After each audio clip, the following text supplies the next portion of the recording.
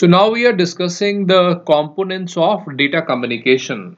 Well, data communication meaning the network. So what are the major components of network that we are going to understand?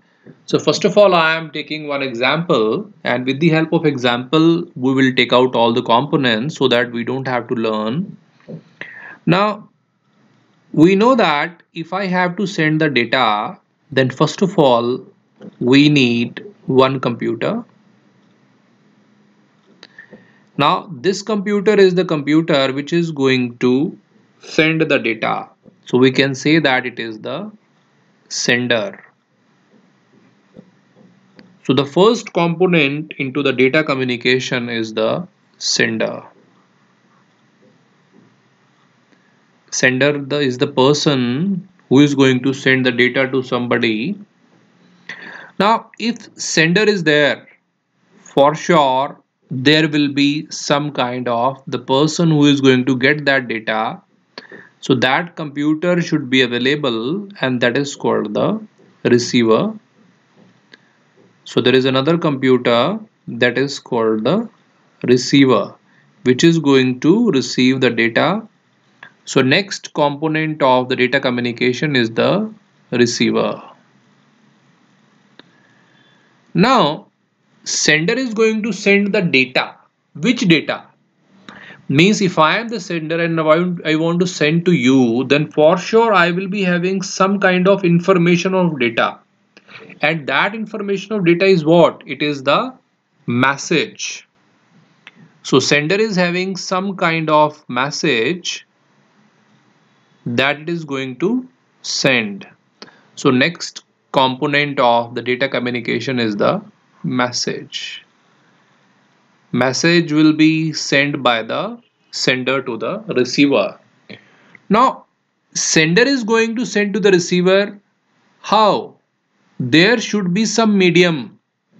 Let us suppose that that medium is the wired medium, but that is not compulsory that the medium should be wired or the wireless. Okay, so there should be one medium, and we say it as the transmission medium.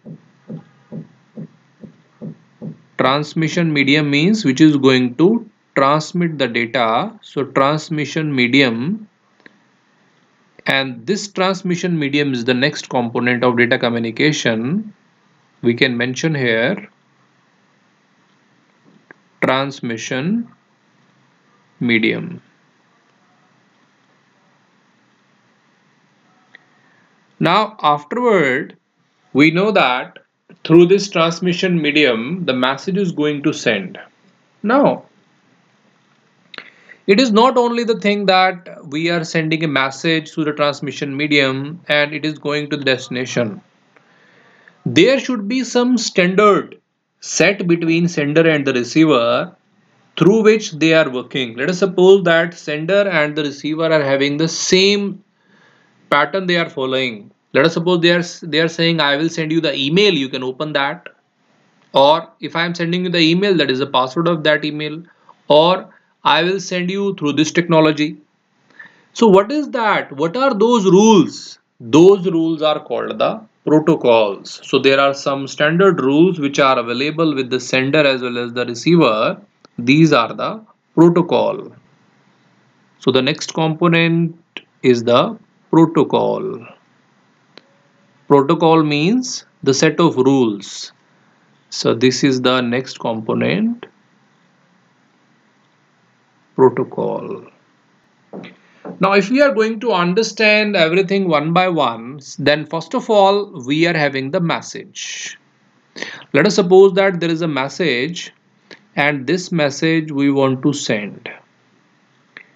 Now this message is available. So message is some kind of data or the information that can be communicated.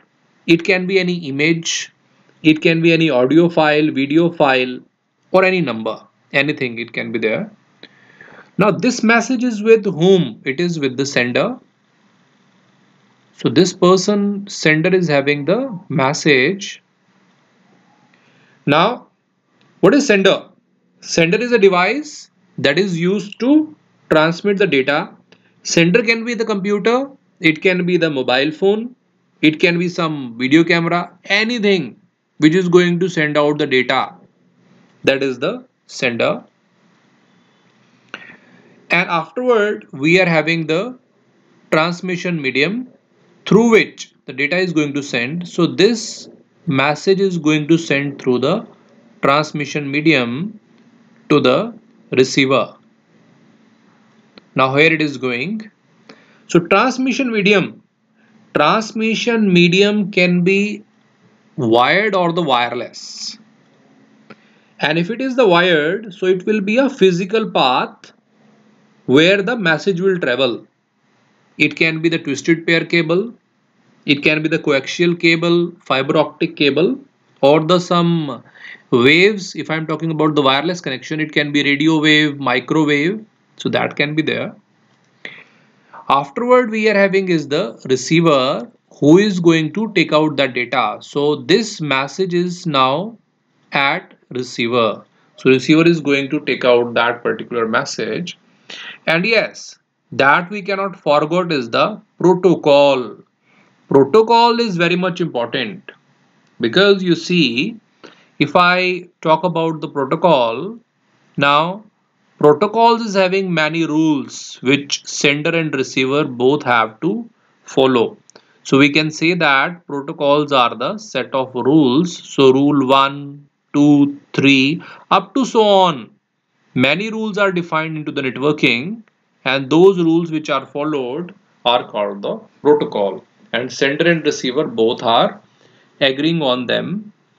So protocol is the agreement between communicating devices so that communication can be proceed properly. Let us suppose that the agreement between you and me is the Microsoft Teams, and we have the agreement that our lecture will be of 1 hour, and in this particular time you have to pay attention. I will communicate into the English, you will understand that, I will upload the assignment, you will download that. So that is the agreement between you and me. So these are the protocols that we have to follow. So these are the 5 components of data communication which can be used for sending the data.